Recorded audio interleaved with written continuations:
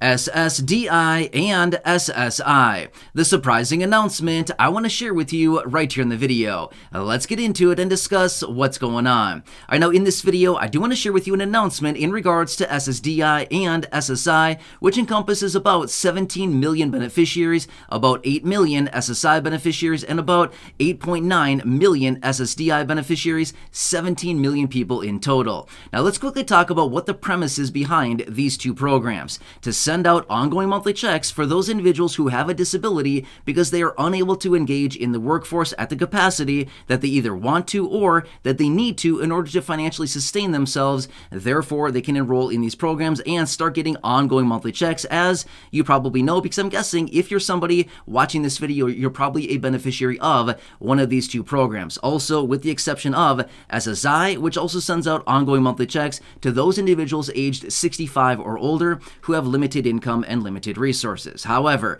in this video, I do want to share with you the details of this announcement, which illustrates just how much these programs are falling behind, just how much these programs are failing beneficiaries in a major way, and some major changes that need to be taken for these programs. So let's get into it and talk through these details, because these are some pretty big and surprising numbers. All right, now get this. The report goes all the way back to the year 1998. So what is that, 25 years ago or so? Right around there. So actually, yeah, about 25 years ago. So here's what it comes down to.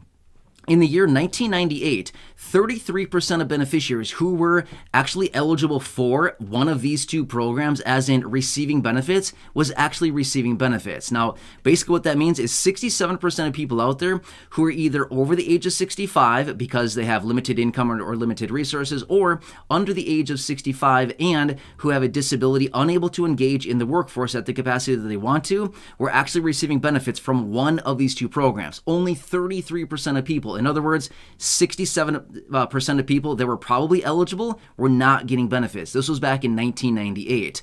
That's a lot of people, right? So 1/3 of the people that should have been getting benefits were only receiving benefits. Wow, right? Now get this. If we fast forward all the way out until the year 2016, so what is that, 18 years later?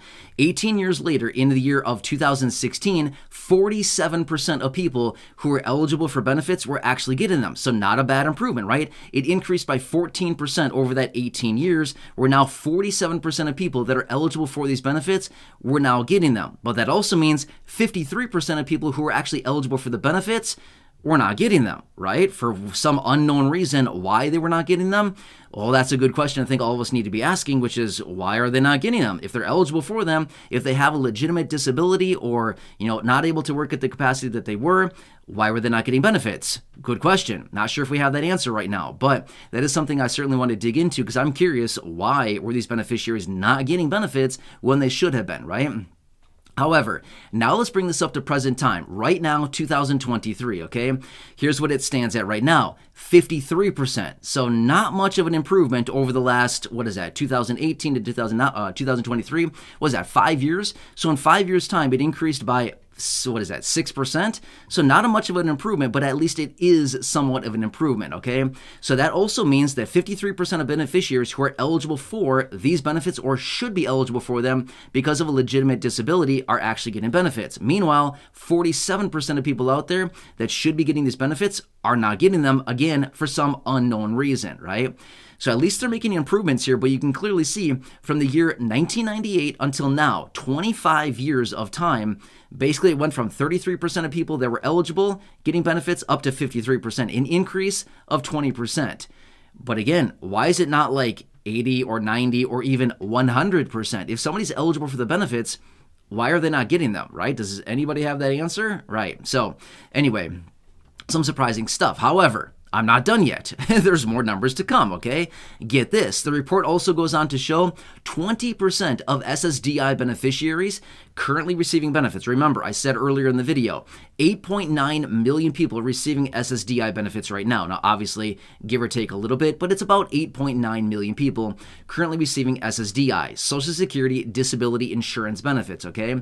So, of those 8.9 million people, about 20% of them are living in poverty, okay? So that's about, what is that, 1.8 million people? Is that right? I think that's right, if my math is correct on that. Yeah, about 1.8 million people of these of the 8.9 million people receiving SSDI are living in poverty, according to this report. It's a lot of people. Why? I think a lot of us need to ask that question now is, why? We've heard it before out of the administration. We've heard it before out of many people in Congress. No older adults or people with disabilities should ever need to live in poverty in America. Okay, well, that's 1.8 million right there, according to this report. Now, get this. The report also goes on to show that of the SSI beneficiaries, supplemental security income, right now, in present time, 2023, there's 54% of SSI beneficiaries that are currently living in poverty. Again, that means that's a huge percentage of people on SSI living in poverty. However, let me throw this out there really quickly because this is a little bit of a head scratcher, okay? Think of it this way. As an SSI beneficiary, you can get up to $914 per month right now as an individual receiving SSI in 2023, right? However, the federal poverty line, as we've talked about before in other videos here on the channel, is $14,580 a month or $1,215 on a monthly basis. Okay, if somebody's receiving $914 from SSI, that is about $300 less than the federal poverty line on a monthly basis. Let me ask you, as an SSI beneficiary, do they allow you to earn $300 a month? We all know the answer to that. No. Well, you can, but I'm just going to tell you this much. If you earn $300 a month right now as an SSI beneficiary, your benefits, you might as well kiss them goodbye because they're not going to be around much longer, okay? I think we all know this. And again, a major downfall of the SSI program, don't get me wrong, SSI is great. It's a great program helping out a lot of people, about 8 million people every single month. But you can clearly see the program is kind of broken because it does not allow people to essentially earn anything. You can have a teeny tiny bit of income as an SSI beneficiary before they start garnishing or completely stop your benefits. In fact, you probably know this, but let me throw this out there really quickly. If you were to even get a bag of groceries from a friend, a family member, a neighbor, anybody like that, you're supposed to report that. Really? Who's going to report that? I mean, let's just be real right now, okay? I'm not saying that you shouldn't. We got to do everything that's ethical and that's right. I'm just simply saying, are you kidding me right now? That is so out of date. If somebody wants to help somebody with a bag of groceries, seriously, we're supposed to report that? I mean, you've got to be kidding me right now, right? That's just like really strict. And honestly, that's like micromanaging at the most extremes, right? Like, give me a break, right? People are just looking for a little bit of help right now. If I want to give you a bag of groceries, leave us alone, right? I want to give you some groceries. We want to help everybody out. So why would that be reported, and why would that even need to be reported in the first place? That's nuts, right? So anyway, my point is you can clearly see how strict the SSI program is, but if you're one of the 8 million SSI beneficiaries, you know what I'm talking about. You know the rules on this stuff, right? You can have like virtually no income as an SSI beneficiary. So how are they coming up with this 54% figure, saying 54% of SSI beneficiaries are living in poverty? And according to my estimations and according to my calculations, wouldn't it technically be 100% of SSI beneficiaries living in poverty based on monthly benefit amounts, based on the amount of money that they allow you to have in your possession? By the way, $2,000 as an individual, $3,000 as a married couple in your possession before they start garnishing your benefit or basically reducing your benefit because now you have too much money. Again, and also, you can't have any income above and beyond your benefit other than a few dollars, right? So, I don't know. I'm not really sure how they come up with this 54% figure, but in my estimation, it would seem to be a lot higher than that, probably right around that 100%. And then, for when it comes to SSDI, only 20% is what they're claiming that are living in poverty. Again, I don't know the actual number. That's just what they're telling us in this report, so we have to believe that, or at least, give it some credit. But I would say, based on what I see down below in the comment section, I would not be shocked if that number is higher, like 35, 40, maybe even 50% for SSDI beneficiaries. So, which, by the way, quick side note, the average SSDI benefit right now is just under $1,500 is what they've told us, okay, in 2023. That's what they're saying for SSDI. I don't know anybody that's receiving SSDI getting $1,500 a month.